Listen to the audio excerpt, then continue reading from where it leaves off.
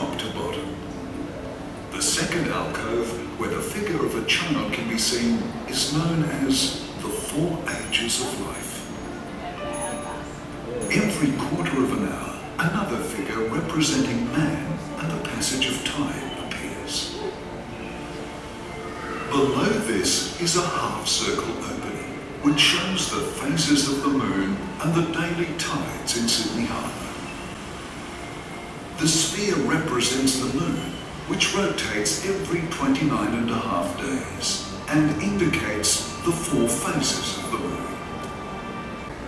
Below this strip is a large model of the sun and the planets, known as an orrery. The orrery shows the movements of the planets around the sun. Unlike other orreries, this one shows the movements at the same rate as they actually occur.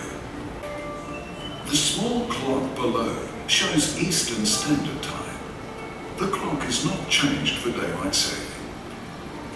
The 2 cherubs on either side of the clock show the old-fashioned way of telling the time, by striking a bell and turning an hourglass on the quarter hour. Immediately below the small clock is an alcove containing chains.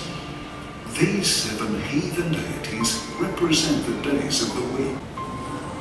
The next dial is the grand astronomical dial, a 24-hour clock showing the time of day, the date and the month of the year. The central half-globe is Earth. The dial shows the position in the sky of the sun and the moon. In the window we see the stars that are above Sydney at the present moment.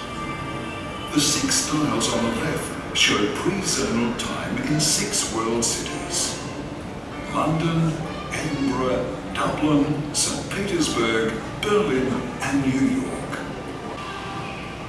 Finally, the clock is also decorated with many allegorical figures and portraits, including Uranus, the muse of astronomy, the Polish astronomer Nicholas Copernicus, Jean-Baptiste Schrilge, the French engineer who supervised the restoration of the original clock, and 2 lions representing the coat of arms of the city of Strasburg.